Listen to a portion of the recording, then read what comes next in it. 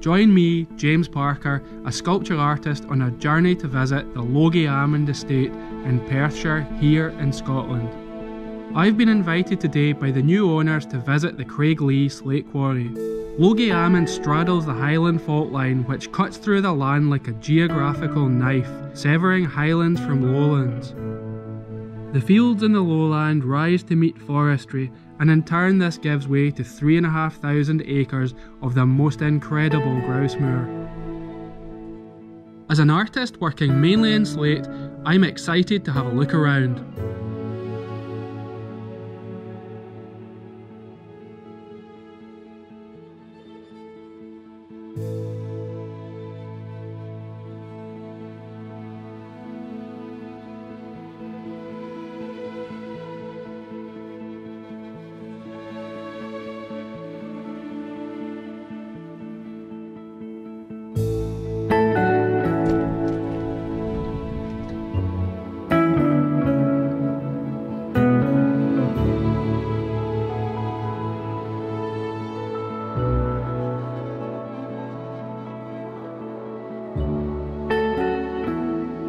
So now I'm here at the Craiglee Quarry at Logiealmond with estate manager Philip Blount, and he's going to tell me a little bit about the quarry and about the buildings that were built round about the quarry to house the staff and the office and things like that. So there's been a quarry here at Craiglee since the 1600s, and the Logiealmond Estate has had a key part of that in its history when it was part of the Scone Palace estate for Earl of Mansfield. Various properties around the estate used to be the estate manager's house. Our cottage, known as Benella's Cottage, was that property, and in the grounds of Benella's Cottage you can see the old footings of what would be the quarry workers' log sheds that they used to live in. Up here at the quarry there's an old office building that's now collapsed that contains the original cast iron stove, and the other side of the quarry there's an old stone building that previously held all of the explosives, etc., for when they blew this vast amount out. The Logiealmond Estate would like to try and see if we can use this natural resource that we have in the middle of the estate and see if we can find ways for people to come and use the slate for sculpturing or wall building, etc., to really make the most of it and see if we can continue the history now in the modern times. Over here we have the ammunition shed that Philip mentioned, positioned over there, well away from everything else. Sadly, slate quarrying in Scotland ceased in 1955 after the final closure of the Ballachulish slate quarries. Yet with over 200 Scottish quarries producing a vast range of slate colours and forms, right up until the early 20th century, quarrying remains a big part of Scottish history. Now the main reason I'm here at Logiealmond today is to have a real good look at this slate. First impressions when I arrived here were just wow, the sheer scale of the place is absolutely incredible, and for somebody that works with slate every day, to have something like this on my doorstep would be absolutely unbelievable. Of course I don't want to get carried away, so it's really important to have a real good look at it and decide what I could do with it and use it to its full potential. Most of it at first glance looks fairly smooth, but on closer inspection a lot of it has quite a lot of lumps and bumps and is quite small as well. I've not managed to find anything resembling an actual roofing slate here, so what I'm going to do is take my hammer and chisel with me and go in search of some larger, squarer pieces of stone that are quite flat on the top and the bottom, and that should indicate that it's got quite a good straight seam running through it, and do my best to split that so that I can use Scottish slate in the production of some of my sculptures. Let's go and have a look and see what we can find.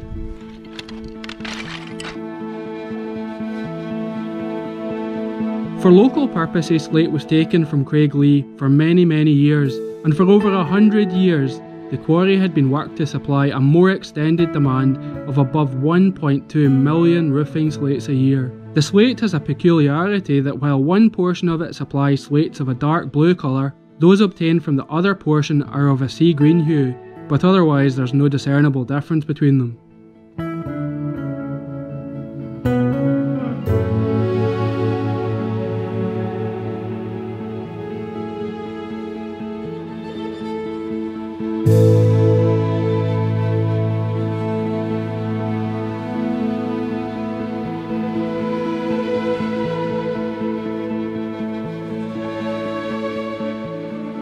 I'm going to find a bigger piece of slate with quite a a square end on it and try and split it through.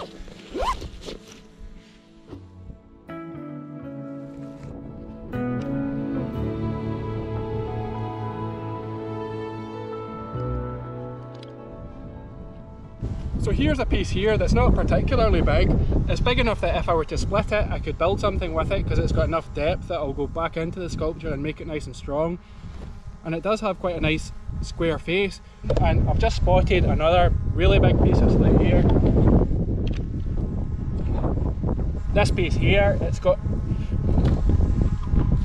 a nice square face again. And the thing is, if this wasn't going to be used to build a sculpture, a dry stone waller or a stonemason would be overjoyed at working with stone like this. It's absolutely fantastic.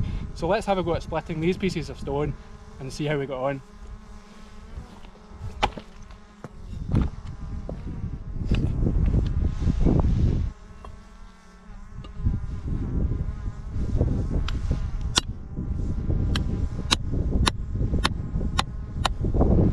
See there, it's actually starting to break out a little bit here, but it is splitting.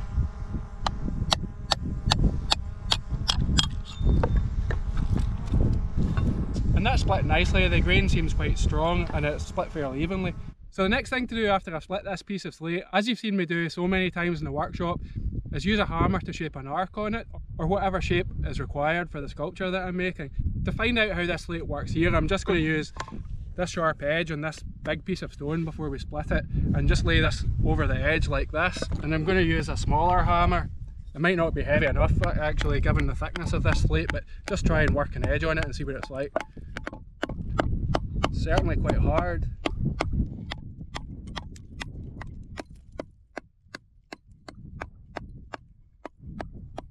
Well, that went pretty well. I think it looks quite good. Beautiful blue slate. In this quarry you find blue slate and green slate as well.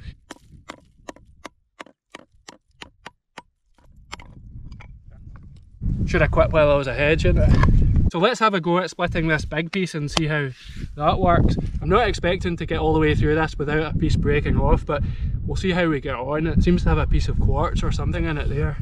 As long as I achieve a piece that's big enough to use, really.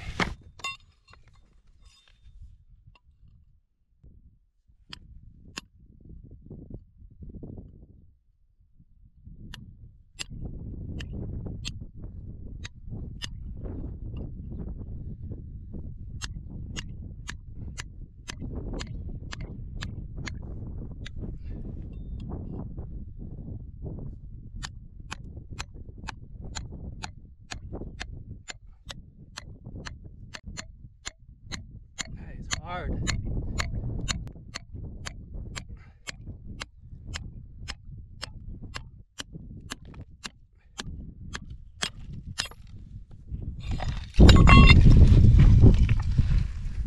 It's a pretty hard slate, that's quite clear. This is actually just broken off here. It's actually left a beautiful face on that piece of stone, so I'll have a go at splitting that again, see how that works out. I'm absolutely certain that some of it could be used to make a sculpture. I'm going to keep tinkering around with it, maybe take a few bits home back to the workshop with me and have a go at working with those and see how I get on.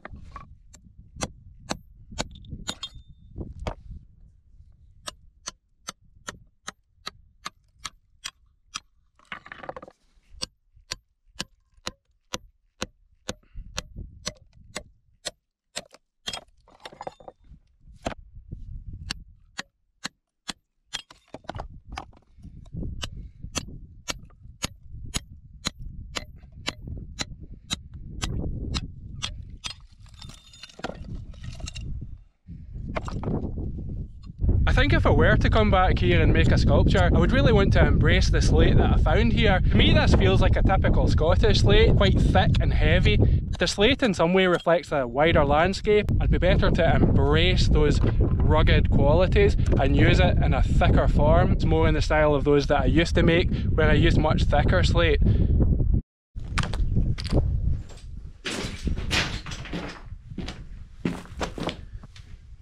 As you can imagine, I've visited quite a few slate quarries and mines over the years in the Lake District and in Wales, both on holiday and professionally as well, and it really is great to be able to explore a bit. This tunnel here is just over 20 metres long and it goes through a huge piece of slate, and the idea was that there were small trains that used to come up the side of the hill on a little railway and they would move slate from within the quarry out through the wall of the quarry and haul the slate down to a lower level. I guess one thing they did have in their favour is that they were coming up the hill empty and down the hill full, so I guess that would make it a lot easier for them. Just looking at the slate here that they have used to shore up the walls of the tunnel, it does give you a good idea of the uses that the slate can be put to.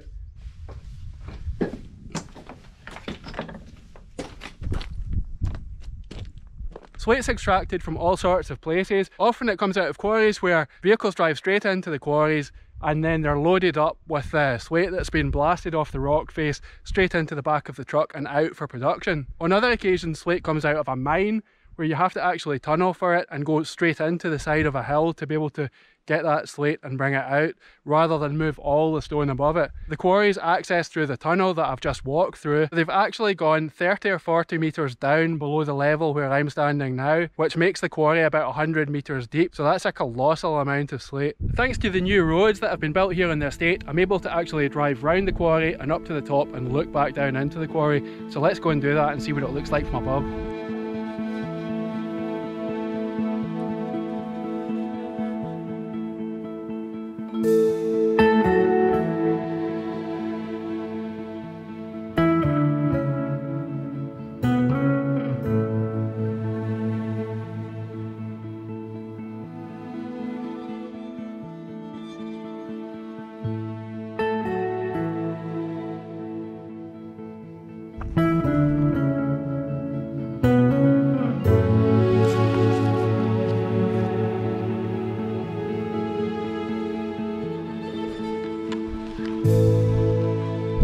Thinking there's a lot worse places in the world to eat your wine. What a fantastic view.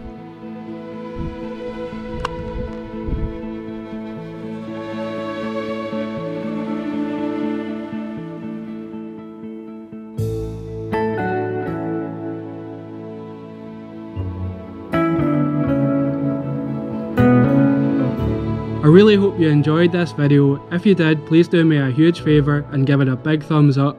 If you're not already subscribed to my channel and enjoy seeing beautiful things being made, then smash that subscribe button and don't forget to ring the bell so that you never miss another video.